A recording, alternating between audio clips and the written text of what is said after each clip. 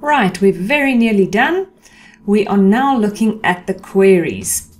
We need to create 3 queries that are relevant and meaningful. All right. We need to support the problem and inform, support the problem and solution. All right. So the complexity of the queries we're looking at, one meaningful aspect from each level, is one with a simple criterion, something that just literally extracts a single value. So we're not actually going to put in X, we're just going to put in, for example, males. Okay, but obviously it doesn't really help checking how many males there are. Or is null, how many people decided not to fill something in. Okay. Level 2 will be one field with combined criteria.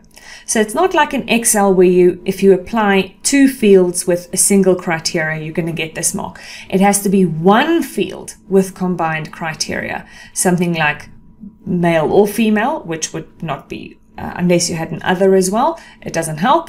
Ranges are the easier one to do, so between range, or a wildcard works as well. Right, then a simple calculated field using operators or date and time function. So if you have the date of birth, you could also work out their age over here. Unless you already did in Excel, then it doesn't really help that much. We do it again. And then a complex calculated field. So sum and max average count. They say all queries that use grouping. Personally, I think this is the kind of grouping. I'm not really sure how that's different. So I'm going to show you how to do that. Okay, so now you need to have a look at what would be a meaningful query. What do you need to find out? What would be interesting to find out, which you could do with this specific criteria? Now for me, the way I prefer doing it is actually creating 4 queries. I find that easier than trying to combine criteria levels and labeling it with the level. The way I can actually indicate what I was trying to achieve is with a meaningful name. Okay, so the first one is just people who needed to upskill. So that would be a level 1, because all I wanted to do is this one is people who required new skills.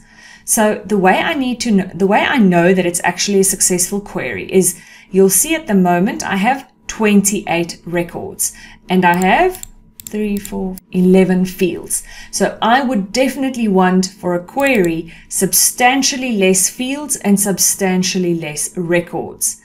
Okay, so like you can see, I only looked at how many people there are or who it is that actually need new skills, and I actually looked at what sector they come from.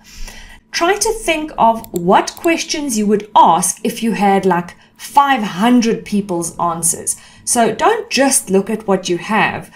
Imagine what you would ask if you had a much larger data set.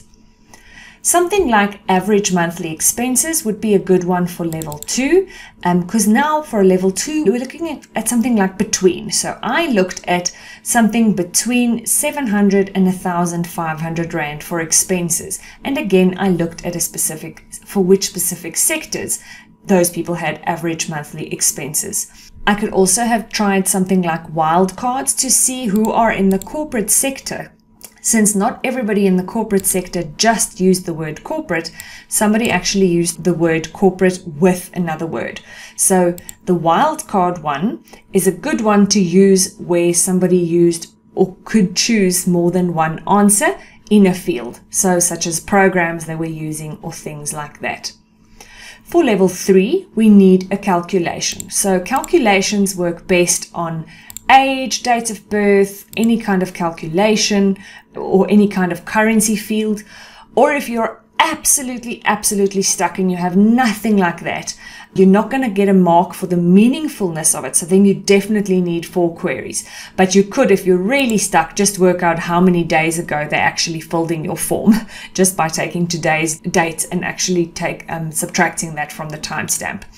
In this case, I have a monthly amount, so I tried to work out how much their yearly expenses would be for people who have a reduction in income and had to bear their own costs. So this is actually a level 1 plus a level 3 because I only looked at people who bore their own costs and I then calculated the new expenses per year. Now you'll note that none of these have filters because I did all of it in the design view. I'm not going to show you the design view because then you can just copy my criteria, but you need to know how to do this criteria yourself. The last one, the level 4, the one you can do grouping.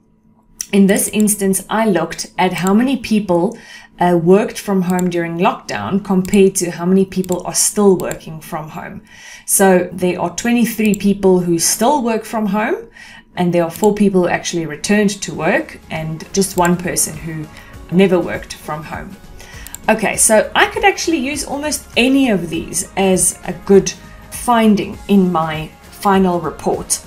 So this is what you need to do. You need to make 3 or 4 queries, 1 for each level, or you could combine levels. So if you have an extra criteria on your calculated field, then you can also label that as level 1 and level 2, things like that.